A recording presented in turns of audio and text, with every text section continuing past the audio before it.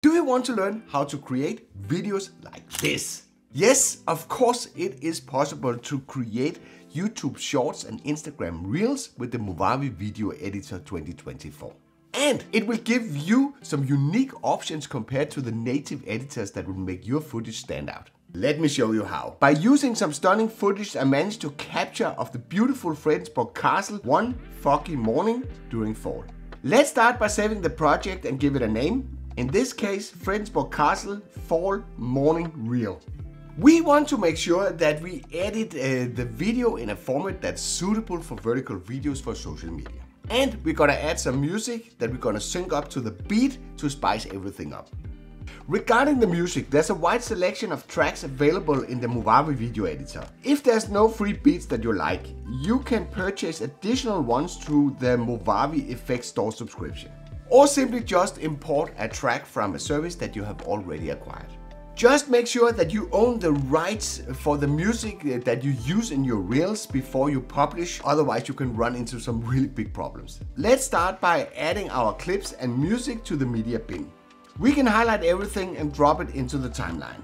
You can see the music being added to the dedicated music track, and the video clips are nicely placed next to each other in the video track. These are raw clips captured in D-Log M by the DJI Air 3.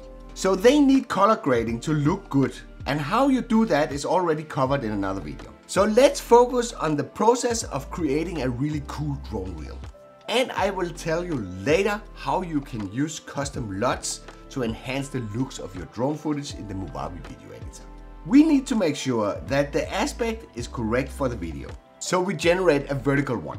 From the preview window, we can go and change it from the default 916 to 16:9. If you find the preview a little bit mushy and unsharp, you can, under the three dots, select the high-res preview if your computer is capable of handling it.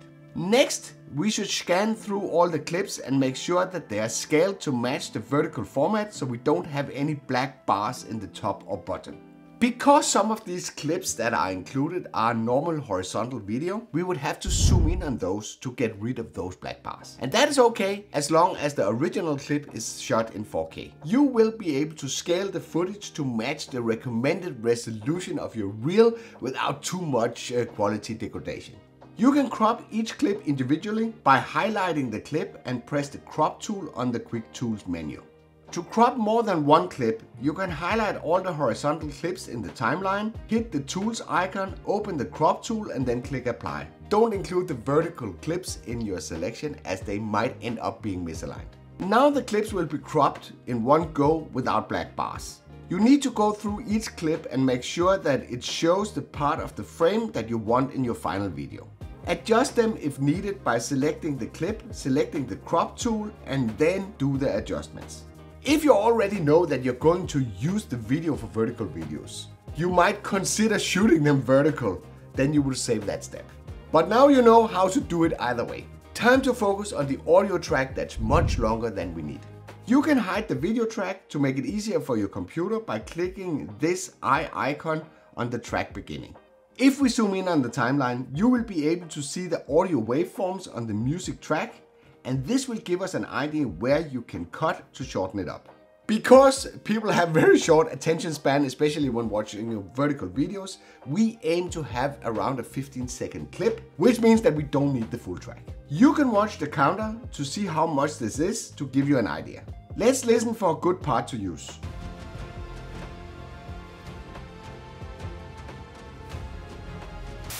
Once you know what portion that you like, you can simply trim the music track by using the blade tool, remove the parts that you don't need, and then reposition the music track at the beginning of the timeline. You probably heard that it's quite custom that you edit to the beat. And this is actually quite simple when you're using the Movavi Video Editor. It has a built-in function that will auto-detect the beats in your music track, adding small markers to the top of the timeline.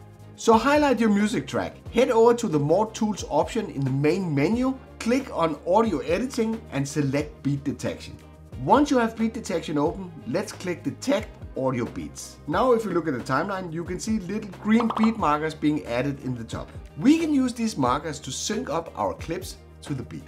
By adjusting the slider, we can increase or decrease the time between each marker. You can use this to speed up the editing pace, but around 0.5 seconds, that's a good call, giving you plenty of markers to work with.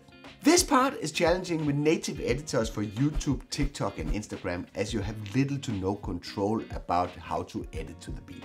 Unhide the video track and hide the audio track for now.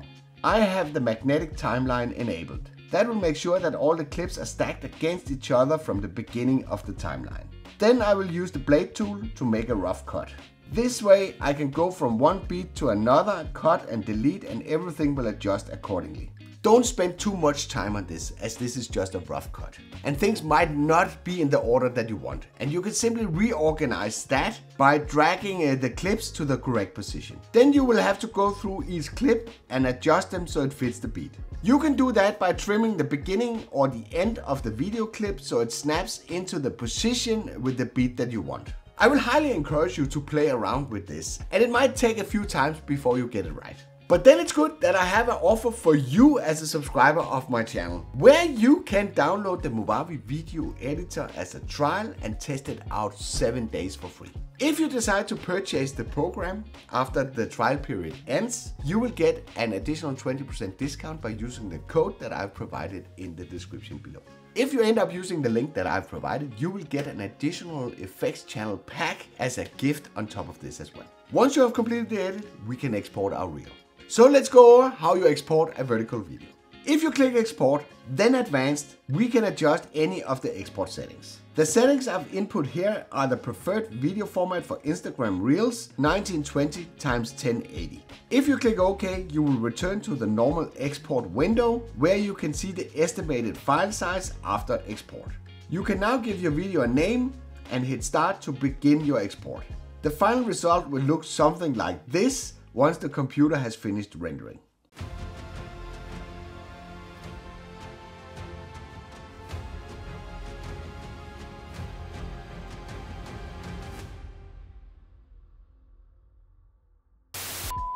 I hope you liked this video. If you did, then feel free to give it a like. If you didn't like it, feel free to press the dislike button twice. Thank you for watching, and I'll be seeing you on the next one.